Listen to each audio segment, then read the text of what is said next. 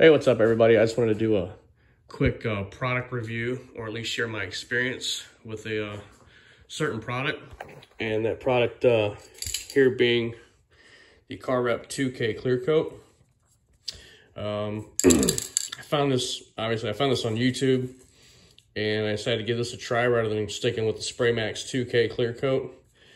And I gotta tell you, I'm not impressed with it, unfortunately.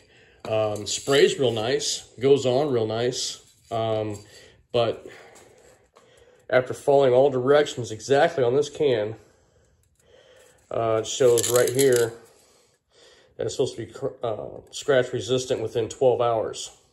And you're supposed to be able to buff it and sand it within 12 hours. Buffing and sanding you can probably do within 12 hours because, unfortunately, my experience, this was not scratch resistant within 12 hours. It has been almost 48 hours since I clear coated this guitar, and as you can see, it is not scratch resistant. I can take my fingernails and scratch right through it. I'm not sure what happened. I followed all directions exactly. Heat and humidity had nothing to do with it. I'm in St. Louis, Missouri, and it's been nice here right now. The humidity's been low, the heat's been low. So I don't know. I'm not sure what happened, to be honest with you. I was redoing this guitar to sell it, but I can't sell this guitar like this. A friend of mine wanted this guitar and requested this paint job on it. And it's not the greatest paint job in the world. He didn't really care. I don't care either, but I'm not going to sell something that's going to be all scratched up just by touching the thing, get pick scratches and whatever on it. But it says here to shake the can for 3 minutes and spray 6 to 8 inches or whatever from your surface. It's supposed to be scratch resistant and polishable or whatever within 12 hours. It says 8 days to full cure. I don't know if you can see that or not, but it says 8 days to full cure on it, which is, it hasn't been 8 days, but like I said, it's supposed to be scratch resistant within 12 hours, and mine clearly is not scratch resistant within 12 hours.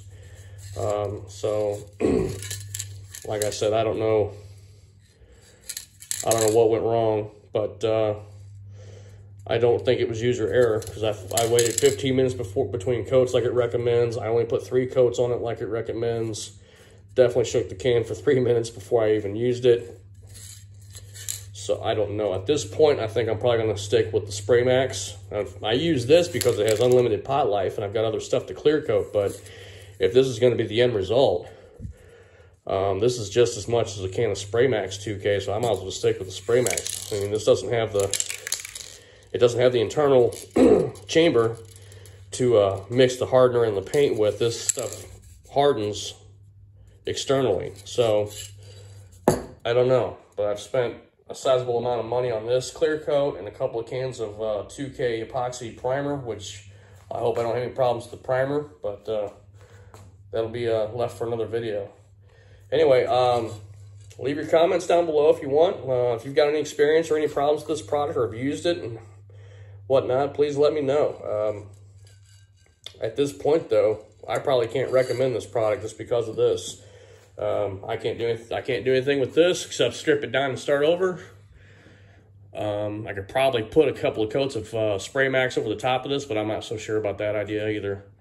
So anyway, thanks for watching. Appreciate it, and feel free to comment.